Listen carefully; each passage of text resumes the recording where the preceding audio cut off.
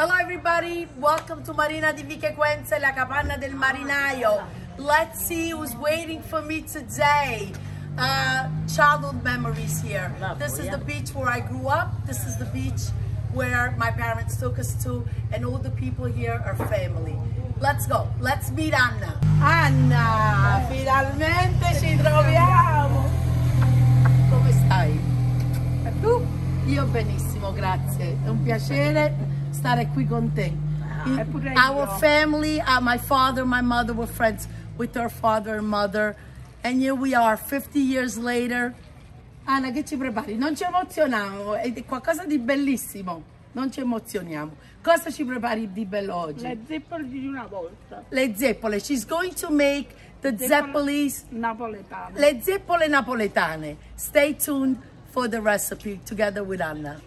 Anna, allora, quali sono gli ingredienti? Allora, questa ti vengo a presentare una scafaria di una volta. Scafaria, a bowl. Look at the word, scafaria. Dove si mette? La farina a crescere. La farina a crescere. Le zeppole, però c'è anche la più grande. Però devo far vedere una cosa bellissima. Guardate, a wooden spoon that's like a cucchiarella, that's like a spoon, it's like a scoop. Questo è antichissimo, Anna. Sì. This is very, very old, very special. It's handmade. Li troviamo? Le già trovo a Vico. Chi sa? Se if I find them, I'm going to bring them back to America. Verso Piemonte, cose. Ok. Allora, iniziamo. Allora, 1 chilo di farina. Ok. 2.2 pounds of flour, 1 chilo di farina. E poi la farina prima si metteva nel sacco per mantenerla più asciutta. Yes. Before the flour was put in cloth bags, so in order to stay dry. Allora, un bel chilo di farina. 1 chilo di farina. Tu regolati. Allora, Italian recipes, so Anna now is thinking, because Italian recipes are like quando se ne prende, means as much flour as it needs, because everything è fatta d'occhio.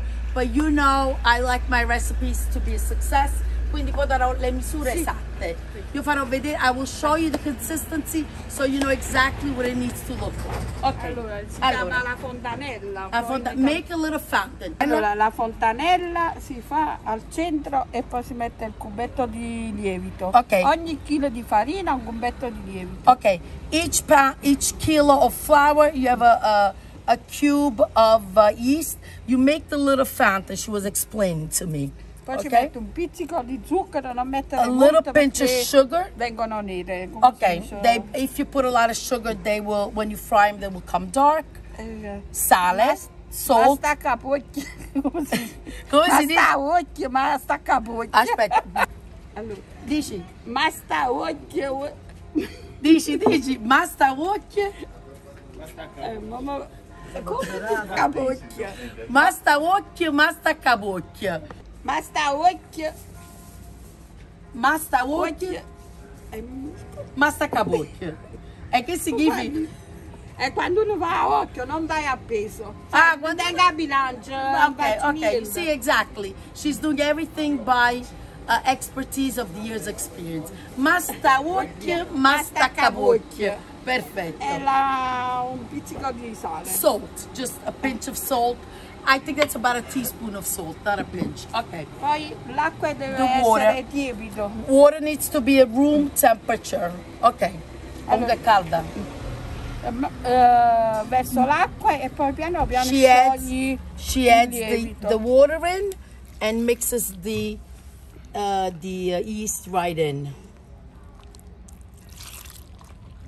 A quando si prende, non è che... Di nuovo. Guys, can you hear the church bells? I hope you can. That's something I love about Italy, the church bells everywhere.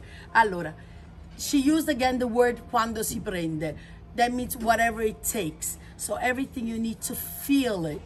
Allora, quando si prende, continuiamo ad aggiungere. E devi fare sempre questo verso qua. Ok, you want to always work in a circular way and grab and squeeze. Ma l'impasto è buono. Non devi mettere più, aggiungere l'acqua. Okay, take a look. The consistency needs to be just like this. She says that's the right consistency of it. In addition to this recipe, you need pignoli nuts and raisins, that's your tip. A Natale si mettono pignoli e passeri, pure tutto l'anno. Sì, sì. She already pre-made a dough at home. She forgot to bring him. You need to excuse us. But the pignoli and the raisins go right in. Here comes the beating. Anna, ci vuole olio di gomito. Ci va a forza, eh? Sì, sì, giustamente, non sa deve crescere. Ecco, allora ho finito l'impasto, tutto procede bene e ci vuole una mezz'oretta per crescere e poi si frigge.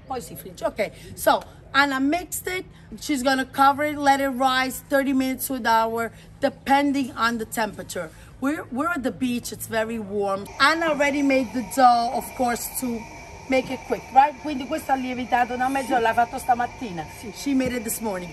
I'm so excited to show you the tools she uses to fry the zeppole. Quindi ora dove andiamo? A friggere. A friggere. Let's move and let's get them fried and let's eat. This is so important. So Anna. Allora bagno la mano. In white wine. She wets her hand in white wine, guys. Then look and into the oil. Take a look the technique of her hand. With the thumb she makes a hole and drops them in. Anna, ora spiega cosa usi per girare le zeppole. Il bastoncino dell'alloro. This is a bay leaf tree branch, and this is what she uses to turn the zeppoles. In here there's raisins, pignoli nuts, and then I want to show you, ecco qua, di nuovo, devo provare pure io. Allora, la mano bagnata nel vino bianco, poi il buco così, madonna mia, I don't know if I'm able to, ok. Ci vuole un po' di pratica, giusto? Viene normale. Il buco dentro.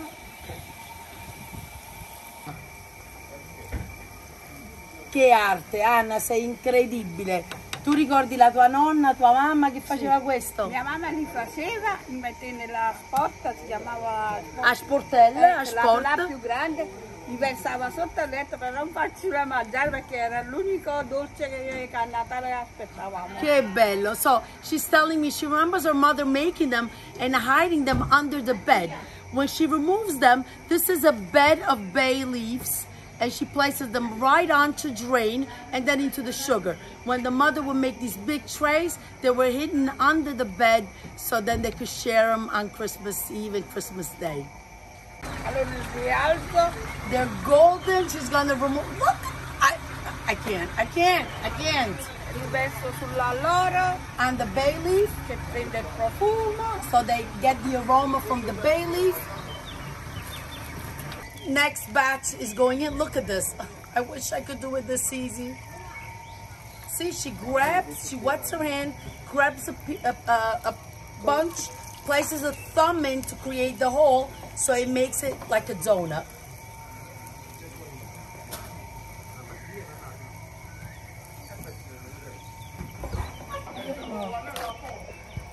She then dips them in granulated sugar. Okay, here we have a couple girls. They smell the zeppoles, they came over. Ecco qui. Mangiate le zeppole. Natale a giugno. Christmas in June. Ecco qua. My beautiful cousin Maria. Who speaks? Let me know, right? Bellissime. Ragazzi, l'avete mai mangiato queste zeppole? No. Tu non la vuoi? Luisa. Ok. Allora, Luigi. Va bene, ragazzi? Allora, Maria, cosa dicevi? Che non c'è mai sonduto tutti i profumi racchiusi in una zeppola. Maria said that she didn't think it was possible to get all the flavors in. You have the flavors dell'alloro, Del vino, of the wine. It's a perfect zeppole. È perfetta. Registra, cazzo! Andà a mangiare su!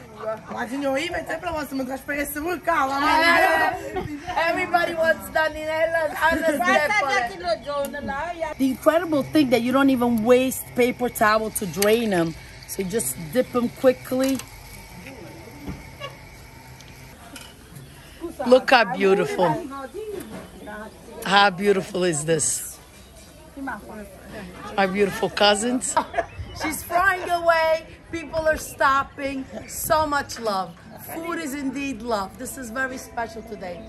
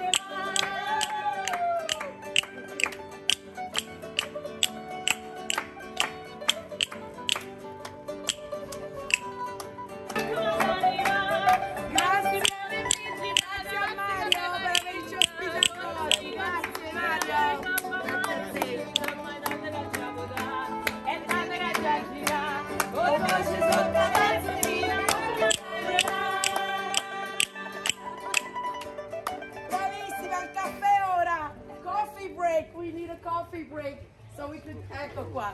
Grazie Luisa per averci invitato oggi qua. Grazie a Mario. Grazie a Mario.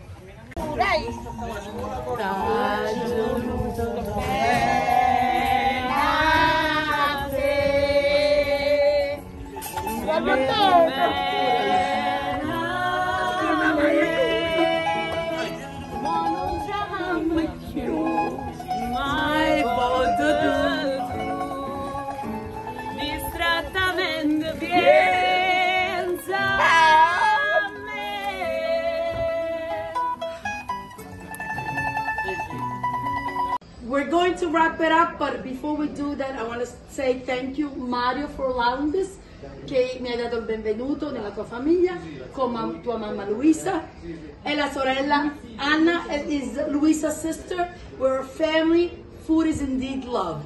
Grazie, arrivederci. Let me know if you enjoyed the videos. Let me know if you want a lot more videos in Italy. Then I'll come back. Arrivederci, alla prossima. Grazie. Ciao ciao. Grazie.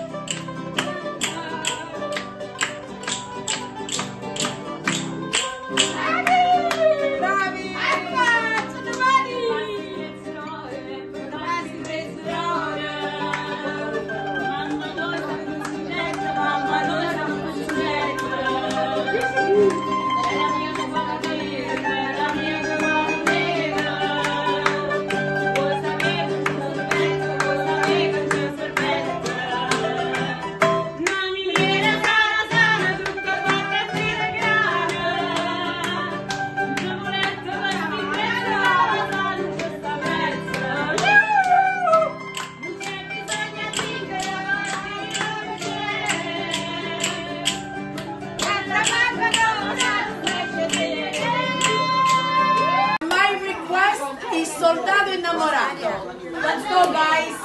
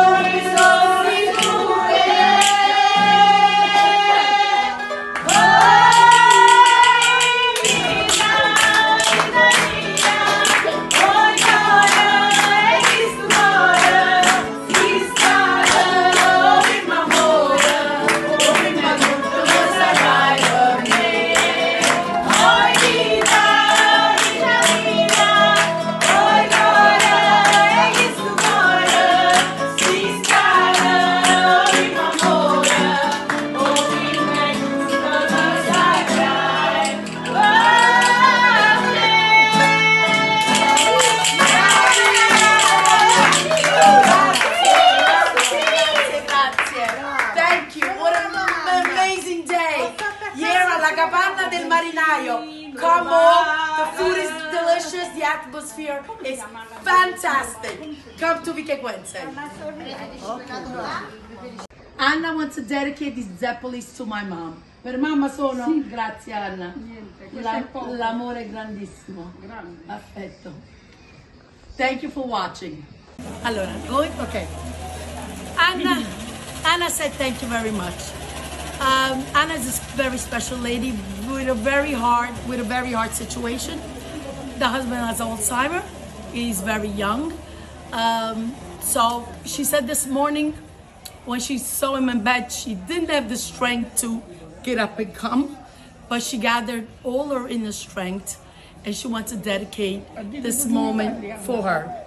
Allora, Anna non ha una situazione facile, il suo giovane marito ha come si dice, Alzheimer, sfortunatamente. Lei stamattina ha detto, quando ha guardato suo marito a letto e gli stava dicendo che veniva a fare questa dimostrazione, logicamente lui non riesce a capire cosa ha detto e lei proprio si è sforzata, sei venuta proprio per lui, ti dai forza perché devi andare avanti per poter essere lì per lui e per le tue bellissime figlie. Quindi speriamo presto in una cura, vero Anna? Per tutti. Per tutti, è vero.